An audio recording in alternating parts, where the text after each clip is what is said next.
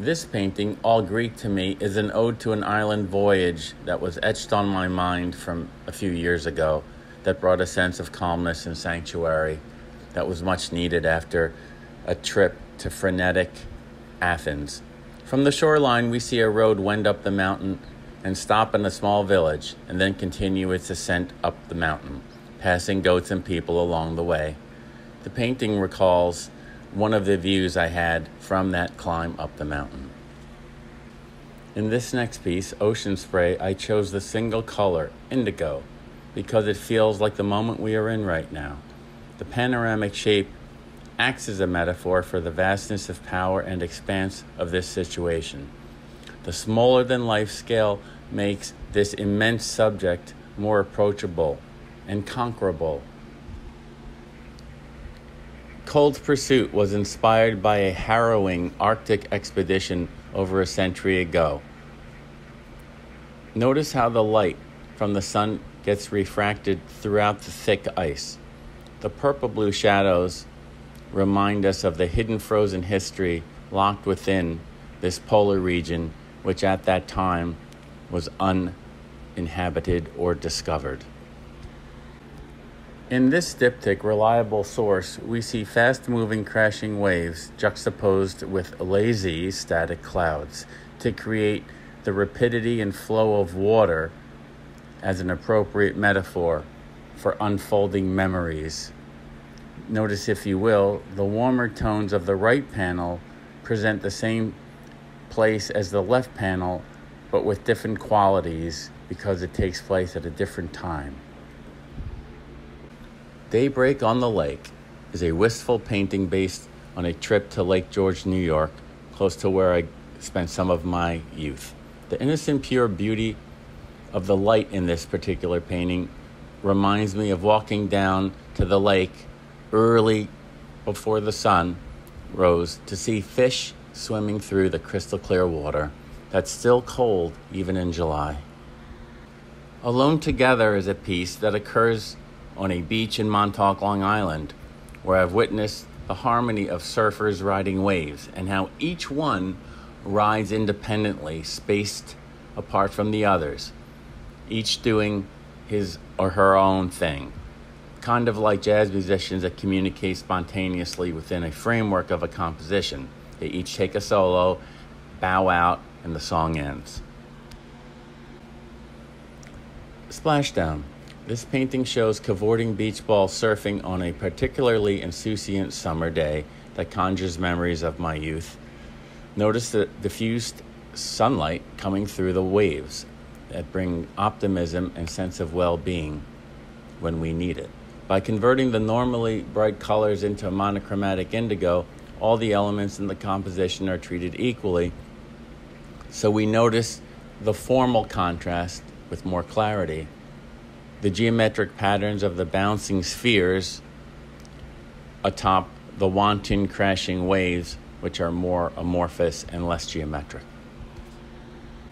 Obscured Source is a unique monochromatic piece that is not in indigo, but has a limited palette. The impression of parallel movement of sky and sea are featured here as crisp lines create boundaries in a natural geometric manner. Faint greenish blue in the upper center draws you closer and borders the matte finish on the right with the more vibrant, semi-reflective left portion.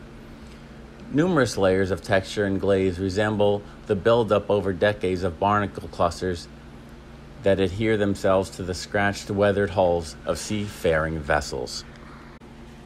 In this piece, Secure Location, I've presented a restful arrangement of forms, like a magnificent rock formation that you come across after walking through the woods. This formation has been safe and secure and unmoved for many centuries. A slow painting that was built layer upon opalescent layer, many textures emerge and disappear into the surface of the canvas, like the tips of leaves that jut out from frozen streams in the winter.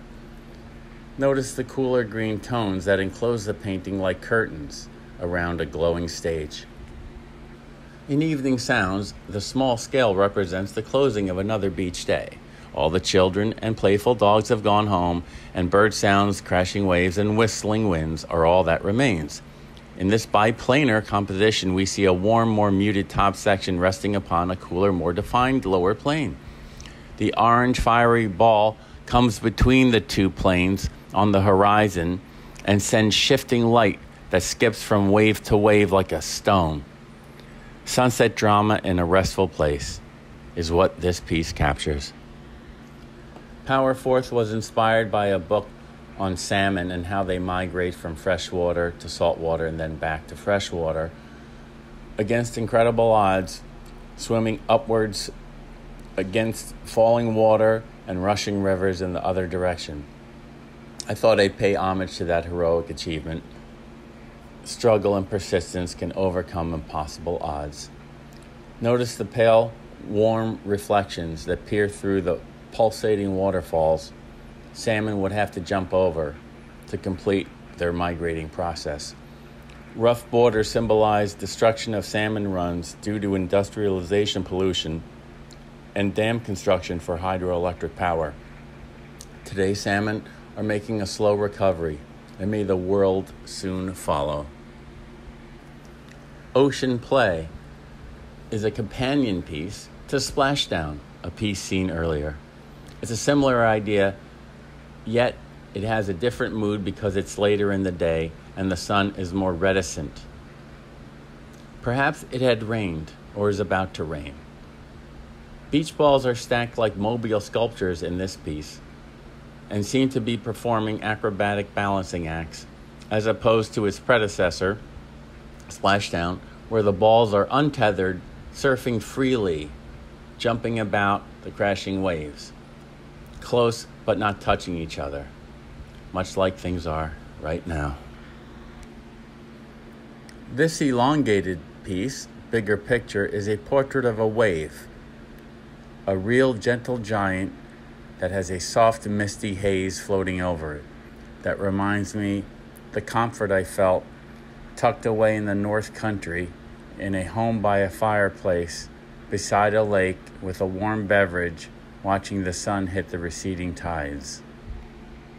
In this piece, for years to come, we see qualities of a seascape rearranged in a more abstract representation, with a similar lighting and texture found in a typical seascape. Through transparent layers and obscured layers, I reveal hidden imagery upon closer inspection of the surface. The painting also can be viewed from different vantage points and reveals different facts from different distances. Much like when you tell a story over the years, things change in the retelling. Some facts may come and some may go, depending on how far away you go from the original source.